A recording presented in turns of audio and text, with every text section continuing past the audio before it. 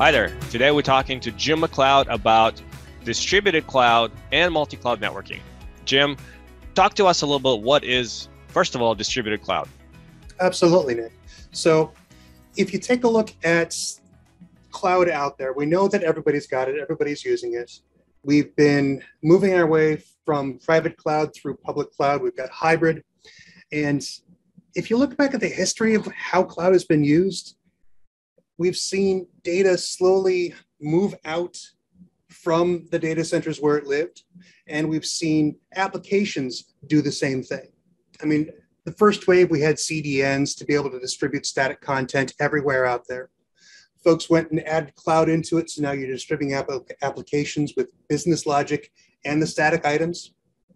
And at F5, we see that we're moving into the next wave of it, of distributed cloud, which is abstracting out which cloud is actually holding the objects and the business logic in a way that just creates a seamless delivery to customers with ultimate flexibility on the back end.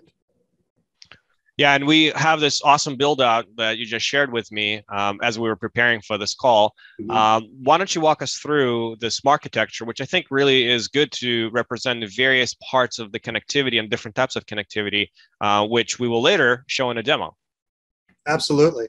So we've built this to be as simple as possible. There's a lot of automation on the back end, which means that it starts off with, well, we'll tackle the hardest piece first, which is how do I hook up a headquarters or any sort of campus to the global network. From the SaaS console, you generate a site token, you put that in the VM of the headquarters, and it auto connects redundantly.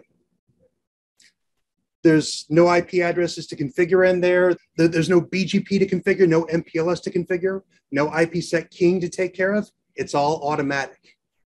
And I specifically mentioned those things, BGP, MPLS, IPsec, because that's the technology that we're using. We're being open and honest about it.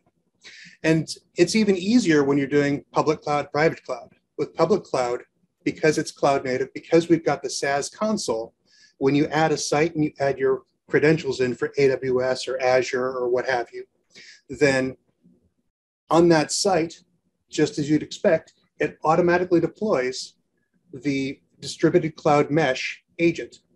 So that creates the connections back to the F5 global network or across the internet. There's a variety of ways of doing the transport. And it gets even more exciting with edge deployments.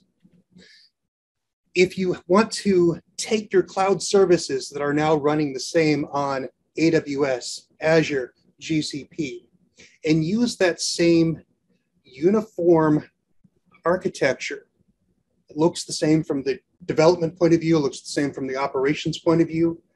If you want to push that out to customer edge, maybe you've got in-store kiosks, maybe you've got industrial applications or mobile edge. That's where Distributed Cloud App Stack comes into play as a platform to run those applications so that they'll run universally and you can do the same lifecycle management no matter where they're running. That's awesome. And I think from the customer standpoint, you might not necessarily have all of these use cases, but you can definitely hit on a few. Oh yeah, it's a la carte. You don't have to use everything. Everything's available to you depending on what you buy, but whatever your use case is for digital transformation to be able to stitch together your different sites at layer 3, layer 4, or layer 7, we've got the tools there for you and we'll do it automatically. Yeah, and that's what was one of the more exciting parts of this project when we're helping out. My team was building the demo of the Arcadia Finance. It was trying to showcase all of these use cases within one customer scenario. And let's talk a little bit about the 3 scenarios that we will be showcasing in subsequent videos, because I think each one of them is a really good kind of representative use case for getting benefit out of F5 Distributed Cloud Services, starting first with improving app performance. Cool. With improving app performance, it looks like what you've done is move the mortgage calculator out to that customer edge in store. Or maybe you're using the regional edge network as part of our ADN, our application delivery network, in which case you're hosting in whatever region is closest to your customers. Yeah, and that's frequently the easiest way to just get going if you have a service that's maybe a application service or maybe a containerized app module that you want to improve performance of, particularly for global audiences. So moving it to customer edge, which is a global network distributed all over the world, is probably the easiest, the simplest way to get started. And for us, this was a very quick way to deploy it. Cool. I'm glad to hear that it's working for you the way that we wanted it to, the way that we designed it.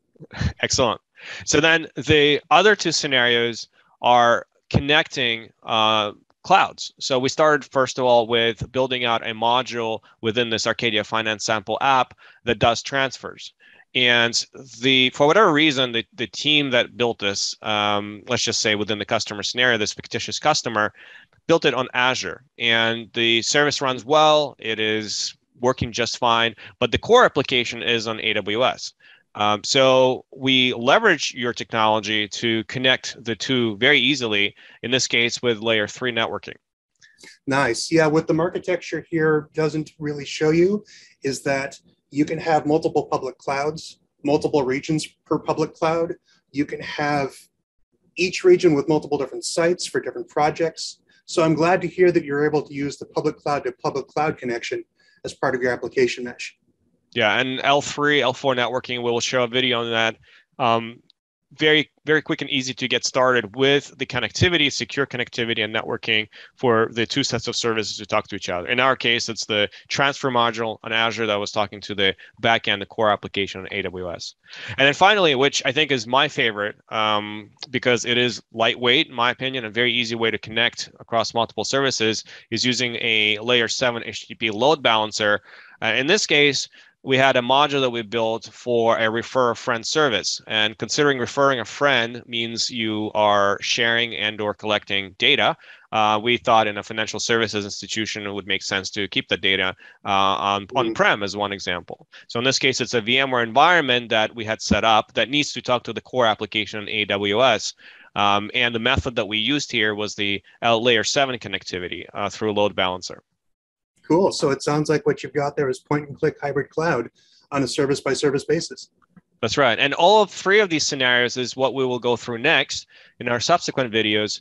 And we'll be referring to a few services from distributed cloud services that makes all of this possible. Cool.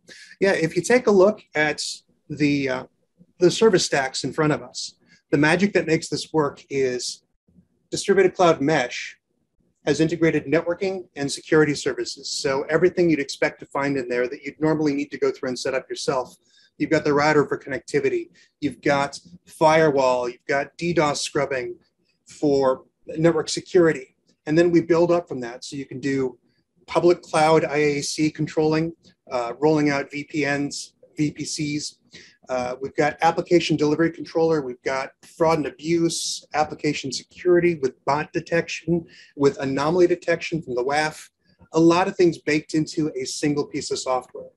And then when we look at the customer edge, which I personally think is really exciting as the next wave of where we're going to see applications hosted, that's where we're looking at AppStack. And AppStack has that Kubernetes compute platform, turnkey, managed by F5 SREs. So it automatically updates. There's nothing to do beyond that initial installation. And you can deploy apps from anywhere, even using standard Kubernetes tools. And that's true. When we were first asked to use the distributed cloud stack to create this reference application, we had to sign up and start using the tools that we already used to, right? So we use kubectl to control the Kubernetes cluster, to deploy application services using containers. This was pretty straightforward. We already had most of these services built out, and all it was is just being able to start using the GUI, really just to configure the different endpoints, set up the load balancers, and make all of these objects talk to each other, which, as we promised, we're going to be doing in the next series. So thank you so much, Jim, for kicking this off. And let's talk about the next exciting video down below. Sounds good.